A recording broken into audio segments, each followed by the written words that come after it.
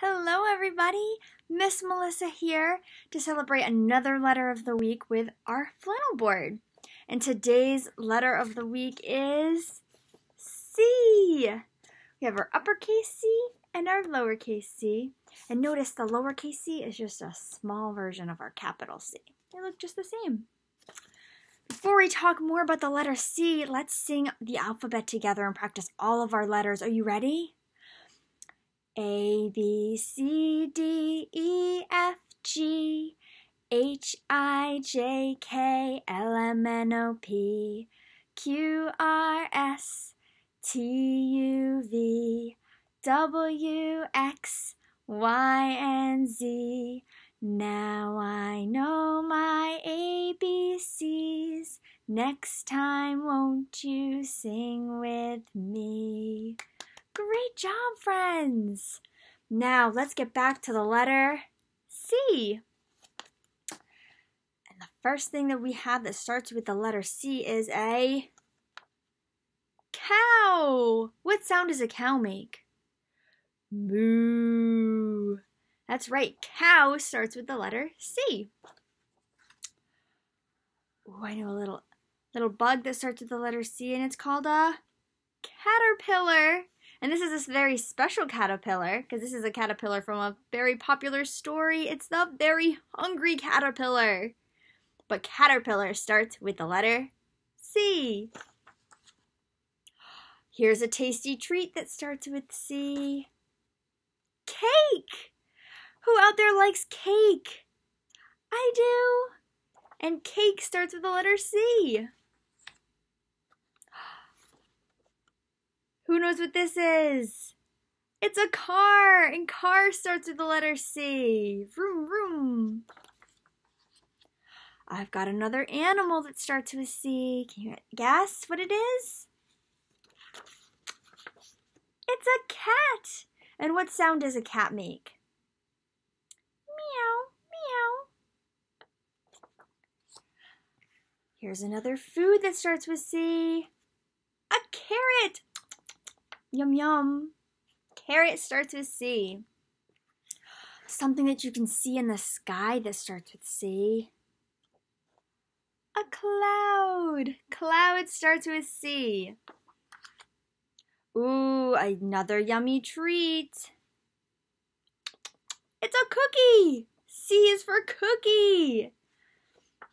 And one last thing that starts with the letter C, and it's another fun book character, is Clifford! Clifford the big red dog. Clifford starts with C. Now, my story on the board today is another very popular book character. One of my favorite cat book characters because cat starts with C. Do any of you recognize this, buddy? Anybody know who this is? Who is this friend? It's Pete the cat! Because cat starts with C. And I'm going to share his story, Pete the Cat and His White Shoes. And of course, it is by Eric Litwin and James Dean. And what's Pete missing if I'm going to tell a story about his white shoes? His shoes! Let's get those shoes up there. Here you go, Pete. One white shoe. Two white shoes. This is a story about Pete walking down the street in his brand new white shoes. Pete loved his shoes so much that he walked along singing this song. And feel free to sing along with me if you know it. I love my white shoes. I love my white shoes. I love my white shoes. I love my white shoes. Oh no! Pete stepped in a pile of strawberries. What color do you think it turned his shoes? What color is a strawberry? Red! Uh-oh.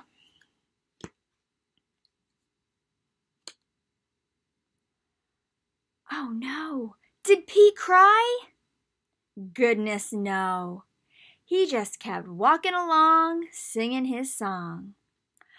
I love my red shoes. I love my red shoes. I love my red shoes. I love my red shoes. Oh no! Pete stepped in a large pile of blueberries. What color do you think it turned his shoes?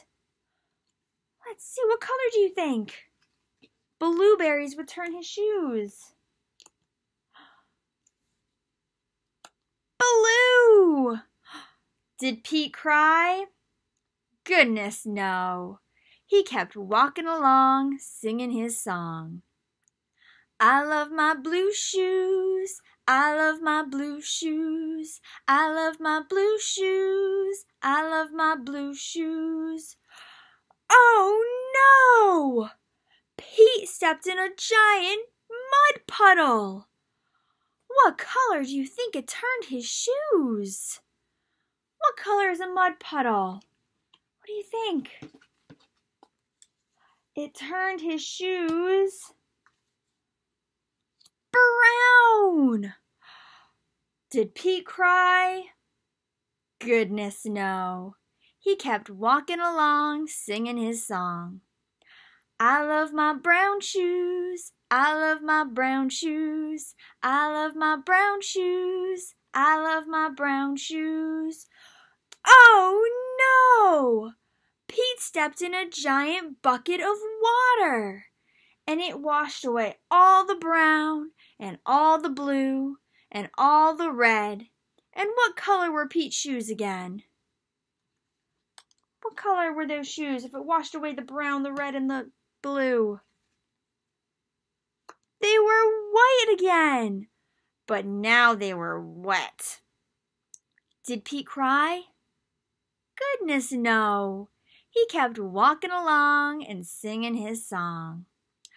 I love my wet shoes, squeak, squeak. I love my wet shoes, squeak, squeak. I love my wet shoes, squeak, squeak. I love my wet shoes. The moral of Pete's story is, no matter what you step in, keep walking along and singing your song, because it's all good. Yay! I hope you liked that story with me and song, and I hope you sang along. And if you didn't sing along the first time, you can watch this video again and sing along next time. It's a lot of fun. The book's also a lot of fun to read. So please enjoy that and enjoy all the other Pete the Cat stories. Until next time, when we will talk about the letter D, let's get those waving hands out. Are you ready? We wave goodbye like this. We wave goodbye like this. We clap our hands for all our friends. We wave goodbye like this. Goodbye, everybody.